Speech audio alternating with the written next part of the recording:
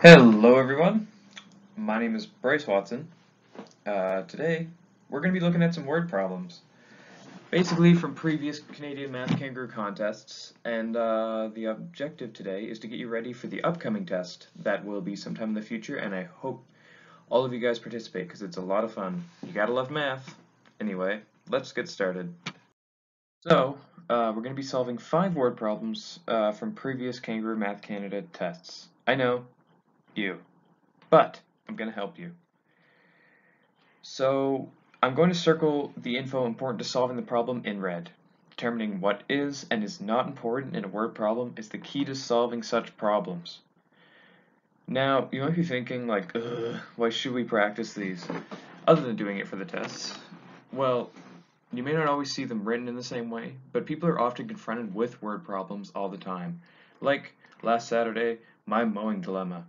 I woke up at 8 a.m. with plans to go fishing at 8:30. However, my mother reminded me I have to mow the lawn. So I have 30 minutes to mow my rectangular lawn. If I mow back and forth in the long direction, I will finish at 6 sweeps, each taking 5 minutes. If I mow the short way, it will take 12 sweeps, 2 minutes each of them 24 minutes. But the mower's heavy, I'm not that strong. It takes me 30 seconds to turn the mower each time. Which way is faster?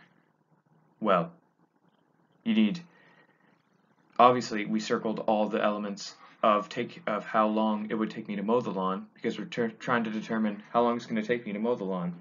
So in this case and in many, the most important information is really the numbers. How many sweeps, how much time per sweep, but also how much time per turns, because that's what's really going to determine what the right answer is here. And if you do the math, you'll figure out that actually if we take 12 sweeps, it's going to take me another 6 minutes if you account for the turns. So it's going to take me 30 minutes to mow the lawn. But if I do it the other way, it only takes me 3 minutes, with the 6 turns, 30 seconds each. So that means I should do it the long way if I want to get to fishing on time. First up, we have a question about a young man reading a book. Don't know what book, but let's look at his reading habits. This is question 13 from the 2009 test. Today's Sunday. Francis begins to read a book with 290 pages. He reads 4 pages each day, except on Sundays when he always reads 25. He does not skip any day without reading from the book. And our question is, how many days will it take him to read the book? So I circled all the information I did because it's important to know how much he reads each day. Really, when does he read and how much? Basically what we're going to do is we can determine how much he reads in 1 week and then determine how many weeks it's going to take him to read 290 pages. Just some basic math. And since he starts reading on a Sunday, it might be better for us to consider the week to run from Sunday to Saturday. Therefore, it just makes counting weeks easier. So let's get right into it. Let's consider Frank's reading week. Let's bring up the days of the week. And so we got Sunday, he reads 25 pages, and every other day he reads 4. So if we do some quick math, 6 times 4, 6 other days in the week, plus 25 means he reads 49 pages a week, roughly 50. We're going to use 50 to give a rough estimate of how many full weeks he'll be reading the book. Looking at multiples of 50, 50 times 5 is 250, and 50 times 6 is 300. Book's 290 pages, right? So it's going to take him at least 5 weeks, but not 6. So it's going to take 5 and less than a week to read the book. So by 5 weeks, he will have read 245 pages. We know that because 49 times 5 is 245. How many pages does he have left? Well, we take the total number of pages, 290, subtract it from what he's already read. He has 45 pages left. We notice immediately that 45 is 4 less than 49. So that means he can take off the last Saturday and he'll finish by the Friday of the 6th week. That means it will have taken him a total of 5 weeks and 6 days, which is a total of 41 days.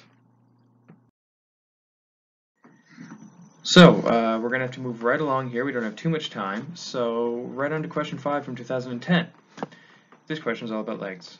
A fly has 6 legs, while a spider has 8 legs. Together, 2 flies and 3 spiders have as many as 10 birds and several cats. How many cats are there, is what the question is really saying. So I circled all the information I did because we need to know how many animals there are and how many legs each of them has. Because what we're basically going to do is count up all the legs and figure out how many we need to make the number of spider and fly legs equal to cat and bird legs. So the name of the game is find the number of legs of insects total, subtract the number of legs of birds, and you're going to find the number of legs of cats. From that, we'll find the number of cats. We're going to assume all cats have 4 legs for this, but that's not always the case, we know. But we're just going to make an assumption. We've got 2 flies, 3 spiders. We also have 10 birds flying in now on Red Bull, as you can tell. So let's count up the legs. 6 legs on a fly, 8 on a spider. 6 times 2 is 12, plus 8 times 3, which is 24. 12 plus 24, 36. Birds only have 2 legs. There's 10 birds, 20 legs. That means for there to be an equal number of legs total, there needs to be 16 cat legs, which we assume is attached to 4 cats. Cats have 4 legs. 4 times 4 is equal to 16. So the answer is 4 cats. Alright, I'm liking what I see. Let's keep up the pace. On to question 16 from the same test in 2010. Our friend Ben chose a number, divided it by 7, then added 7 to the answer, and finally multiplied this number by 7. As a result, he obtained the number 777. The question is, what was the number he started with? So, just like our animal problem, we're solving for an unknown, which is a starting number. We'll call it x. The info I circled in red is done to get x to get 777. Everything I've circled is basically just steps taken to get to 777. All we need to do now is solve for x.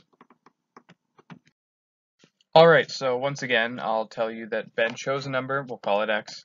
He divided it by 7. He then added 7 to this, and then finally to that, he multiplied it by 7, and he got 777. Now to solve by x, we need to isolate it. So basically, the process of isolating it is the reverse of the steps that Ben took, in the opposite of each step, and also in the opposite direction. So we're going to start with this third step, when he multiplied by 7, we're going to divide by 7. So bang, we get rid of the 7. Okay, next, we do the reverse of his second step as our second step. And instead of adding 7 like he did, we're going to take away 7 to both sides. You see that each time we do this, it takes away, it makes the side with the x simpler. That's the idea. Finally, we multiply both sides by 7 to isolate the x by itself. Voila. X is equal to 728. Alright guys, that's more than halfway done. Stick with me here. Question 17 from the 2010 test involves a lot of balancing. The picture shows a group of balanced objects. If we neglect the weight of the horizontal bars and vertical strings, the total weight of the group is 112 grams. What is the weight of the star? Now, the key information that I circled in red was really that we can neglect the weight of the string and the bars. So the only thing that should be pulling anything should be the actual objects attached to the strings. And if everything's balanced, that means weight on either side of a joint should be equal. So what we're going to have to do is go along each joint, make sure the weight's equal on either side by dividing the whole weight in half, and continuously do this down the line. Alright, let's get started with the balancing question. We know the whole apparatus weighs 112 grams. Now, we know that each side of this top bar has to have equal weight hanging off of it, so each side has 56 grams hanging off each side. If we look closer now to the right, looking at this own set of brackets, we know that this total has 56. So each side of this smaller bar has to have 28 on either side, because 28 is half of 56. And we do this again, we see the next bracket down, whereas we move closer to the star, because we're trying to find the star's weight, has 28 gram weight overall, which means 14 on either side of this bar. And moving down to the final horizontal bar, There's 14 grams of weight overall hanging off the bar, which means 7 on either side. Therefore, the weight of the star must be 7 grams. Alright, so let's finish with a question about the length of jewelry. So a jeweler makes chains by connecting identical rings seen in picture 1, and the measure of the rings are shown in picture 2. We want to know what the length of a 5-ring chain is. Now, we need to find the length of a chain, but figure 1 shows that we must consider the overlap of the rings. So when you consider a 5-length chain, it's not just going to be the length of 5 ring segments altogether.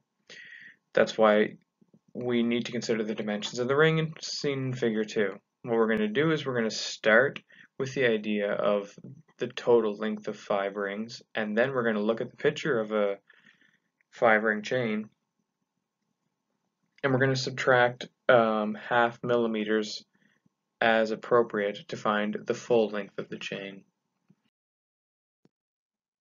So we have our 5 rings. Basically, if the chain had no overlapping joints, the length of the chain would be the sum of the lengths of all the rings, which are 4 millimeters each, which would mean that in that case we would have a 20 millimeter chain. That's not the case though, because we have the overlaps, and that actually makes the whole chain less of a length than the chain that we would imagine. So the question is, how much less? Well, we have 4 joints here, and looking at figure 2, we see that the width of a ring is a half a millimeter, so that means each joint is a millimeter long. So in actuality, the length of our real chain is 4 millimeters less than the chain that we thought of earlier, so it's actually 16 millimeters long, basically because you lose some length of the chain at each joint. So that's the end of this lesson. Thanks for being diligent and staying with me. I wish you luck on the upcoming Kangaroo Math Canada test, and I hope that it stimulates an interest in you to at least check out math a little bit more, because I'll tell you something, it's really important in a lot of elements of your life, and a good handle on it now will help you a lot later. Have a great day.